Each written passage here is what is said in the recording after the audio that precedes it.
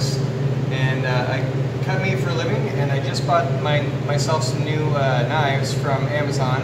These guys are Victorinox knives. I've been using this brand now for about 14 years, so long I've been cutting. And decided my knives were getting too dull and they weren't really holding an edge, so I decided to get some new knives. Let me tell you about them. So hopefully you guys can hear me okay with this fan in the background. So these were my my old knives here, and this guy right here is worn down a little bit farther than I wanted. It's got a little bit more life in there, but I want to get a new knife. So this guy here, a lot of you probably shouldn't be using the wood handles because they harbor a lot of bacteria in the wood.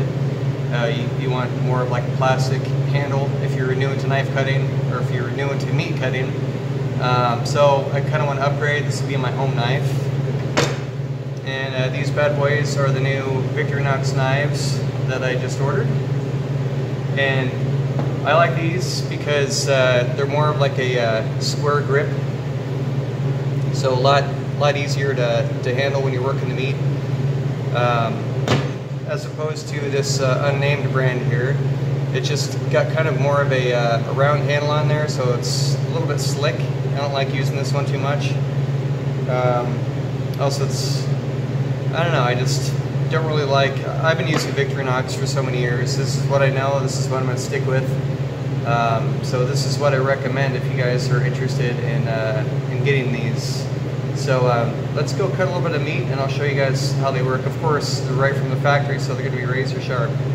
Today we are going to be cutting a cross rib roast into what we call beef country style ribs. So let's get into it.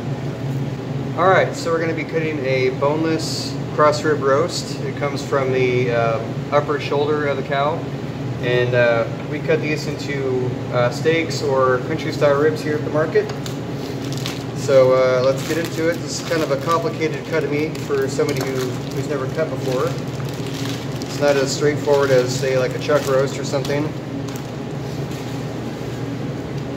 So on this piece, what you want to start first is there's a little flat piece here. You want to trim this fat off. You want to try not to, every cut of meat, every piece of meat you cut, you want to try to take off as little meat as possible. Just because that means profit.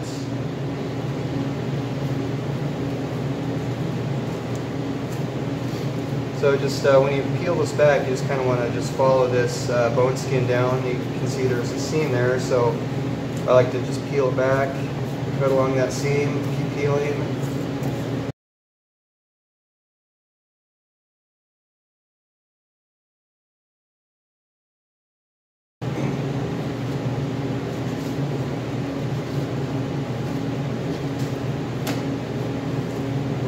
Trim all the fat off of this.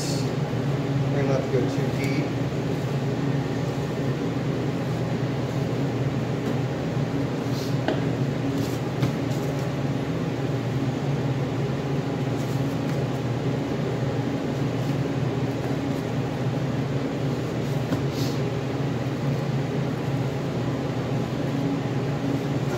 That's pretty good here, and we'll use this for like cube steaks or stew meat.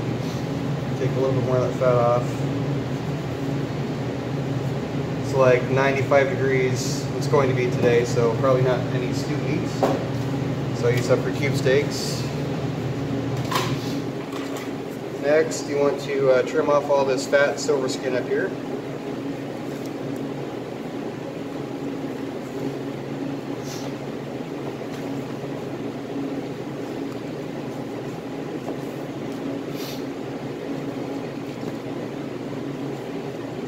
How are you guys liking this camera angle? Is that pretty good? I know the last one when I was cutting that beef rib wasn't the best, so I'm just trying to work with the angles a little bit more. Alright, so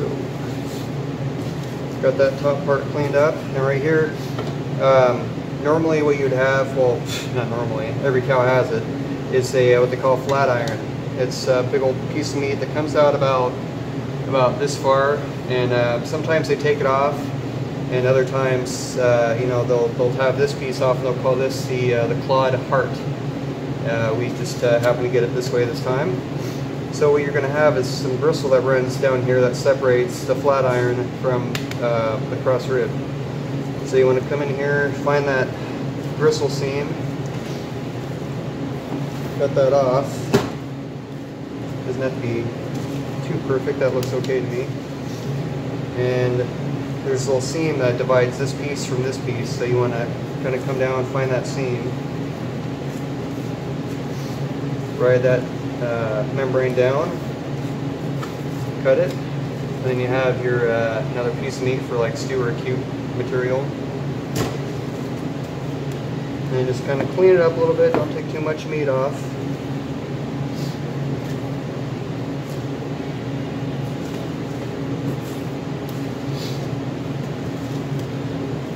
There we go. That looks pretty good to me, I think. And now you just kind of want to trim the fat a little bit on the back.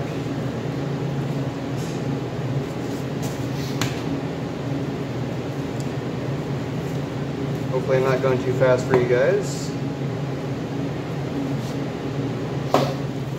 Alright, so that looks pretty good. So then what you want to do is, you see the grain kind of go in this direction. You want to cut against that, square this piece up here. It's more material for like stew meat or whatnot. And then cut this into good 1.5 inch pieces. And this goes for steaks too. If you're going to do steaks out of this piece, you just want to cut them, well, preference really. A lot of people just do like 1 inch, but we're doing country style, so we want to make these thicker.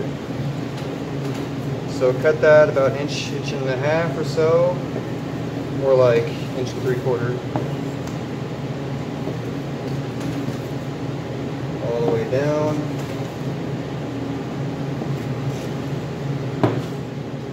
Alright. So, this piece here, I could probably get one out of it.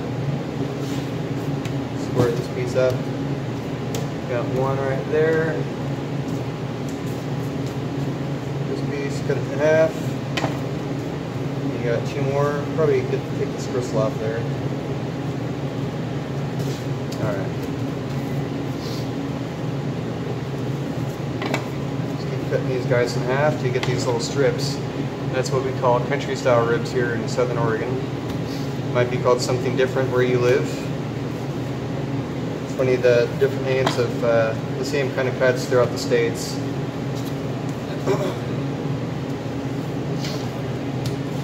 There, and then that first piece, you can even use that for a country style rib. Just kind of square it up. Make sure all the pieces are nice and squared here. Just cut it right in half. Turn it over.